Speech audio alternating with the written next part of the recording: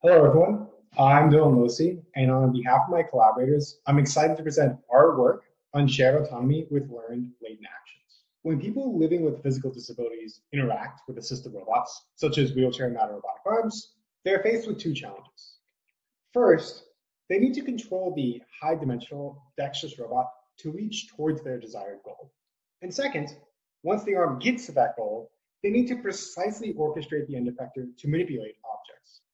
In our prior work, we addressed the first challenge. We learned latent actions that enable users to intuitively guide assisted robots towards their high-level goals. Hong here is using our algorithm, which makes high-level reaching much smoother than directly teleoperating the end effector.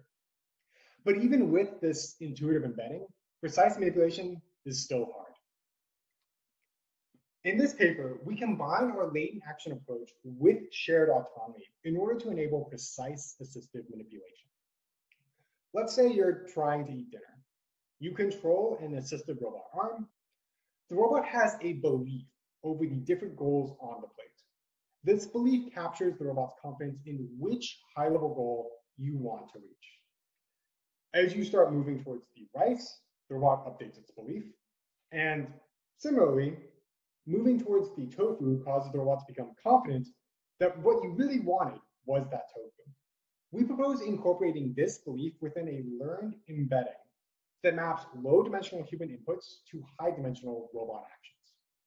Let S be the robot's state, A be the robot's high-dimensional action, and B be the belief. We start by collecting a set of offline demonstrations. We then embed these high-dimensional demonstrations into a latent action space. Because this latent space is low-dimensional, it's suitable for users to control with a joystick.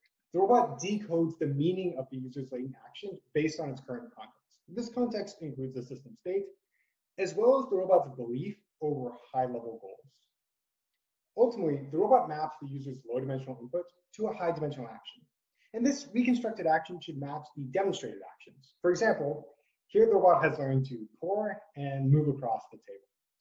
Under this approach, the robot's belief determines what the user's inputs control.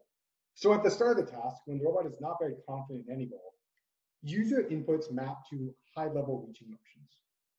As the human guides the robot towards their goal, the robot becomes more confident. And the user's inputs gradually shift to control fine-grained motions at that goal. We show that this approach ensures that the robot converges to the human's high-level goal, even if the human is bad at controlling the robot. Applying the optimal stability analysis, the error between the robot's state and the human's goal is uniformly ultimately bounded. And the size of that bounding ball decreases as the robot's confidence in the human's goal increases. But the human might mess up and lead the robot towards one high-level goal before changing their mind. If the robot has already converged towards the first goal, how do we ensure that it's not stuck and unable to change goals? We address this problem by encouraging entropy in the latent action space. Here's an example of our desired behavior. A Boltzmann rational simulated human is controlling the robot. They initially move towards the red cup and then change their mind so that the purple cup becomes their true goal. On the left, we show a simulated human interacting with a latent space that does not encourage entropy. If the simulated human changes their mind early in the task, let's say at time step 3, they can reach their true goal. But if the human changes their mind after the robot becomes confident that they want to reach the red cup, they get stuck. And this only gets worse the longer they wait before changing their mind. Encouraging entropy addresses this problem. On the right, the simulated human is always able to use latent actions to change goals, even if the robot is convinced in their initial goal. We conducted a user study to test if people were able to perform precise manipulation on an eating task. Here I show retargeting, one of the baselines from this user study. In this baseline, the user directly controls the position and orientation of the end effector through a joystick. You can see that they never really change the alignment of the end effector throughout the task and are almost always in a stabbing orientation. Here's that same user with our proposed approach, latent actions and shared autonomy.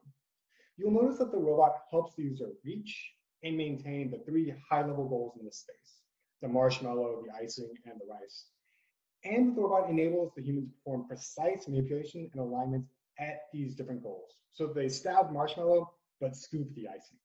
To summarize, we combine low-dimensional embeddings with goal-directed shared autonomy to enable precise manipulation in assistive tasks.